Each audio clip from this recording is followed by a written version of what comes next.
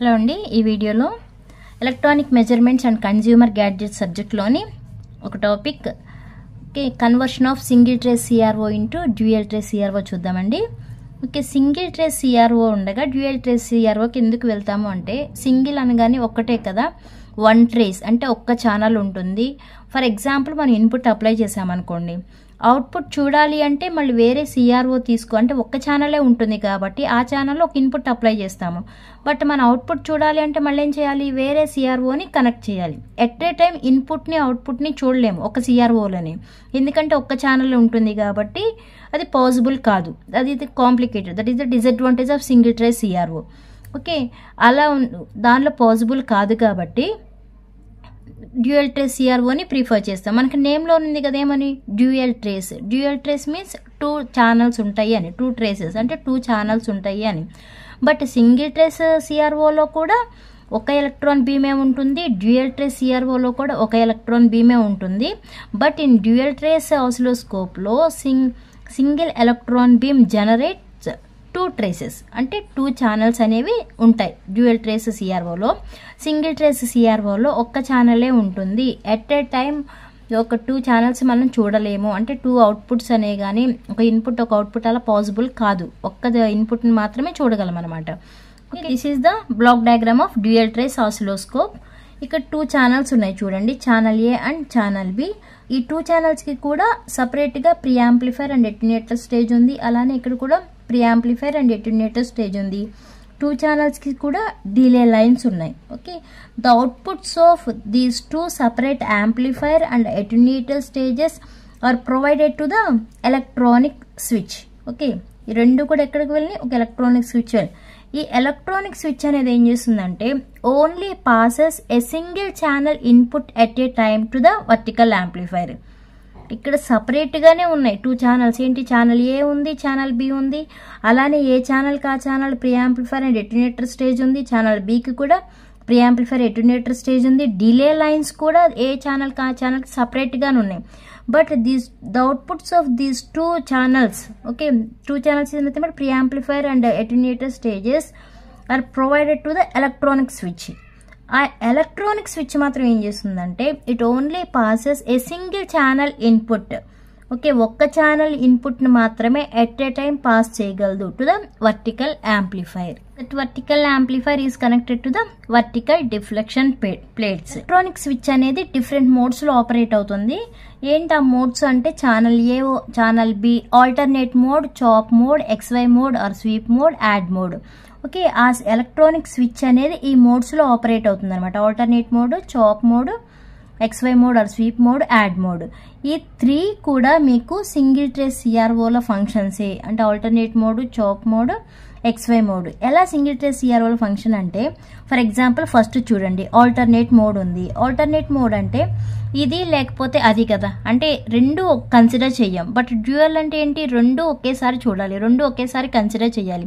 But alternate mode అంటున్నాం కాబట్టి, అంటే కన్సిడర్ చేస్తే ఛానల్ ఏ అన్న కన్సిడర్ చేయాలి, ఛానల్ బి అన్న కన్సిడర్ చేయాలి. Okay, first mode in alternate mode. ఇక్కడ చూడండి, హారిజాంటల్ యాంప్లిఫైర్ ఉంది కదా, the signal from horizontal amplifier is given to the electronic switch. Connection ఇంతే కదా ఉంది. Okay, the signal from the horizontal amplifier is fed to the are is given to the electronic switch by either sweep generator. Okay, ఇక్కడ నుంచి వచ్చిన signal అనేది దేనికి connect అయ్యి ఉంది, దేనికి ఇస్తున్నాము, ఎలక్ట్రానిక్ స్విచ్కి ఇస్తున్నాం. దేని ద్వారా, బై ద స్వీప్ జనరేటర్ ద్వారా ఇస్తున్నాం. ఇంకెలా రాయొచ్చు statement, the signal from the horizontal amplifier is given to the, దేనికి ఇచ్చాము, is given to the channel B కదా. ఓకే, ఎలక్ట్రానిక్ స్విచ్కి ఇచ్చాము, అలానే ఇది ఛానల్ బి కదా, is given to the channel B by the switch S0 and S2. ఈ రెండింటి ద్వారా ఛానల్ బికి అనేది ఇచ్చాము.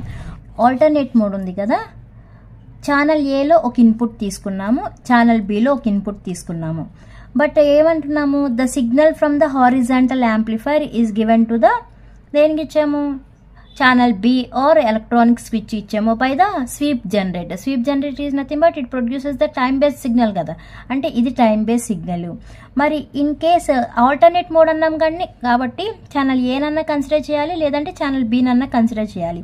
ఇన్ కేస్ ఛానల్ ఏని కన్సిడర్ చేస్తే ఏదైతే ఈ టైం బేస్ సిగ్నల్ ఉందో ఈ టైం బేస్ సిగ్నల్ అనేది ఛానల్ ఏలో ఉన్న సిగ్నల్తో సింక్రోనైజ్ అయ్యి అవుట్పుట్ అనేది ఇలా వస్తుంది అనమాట.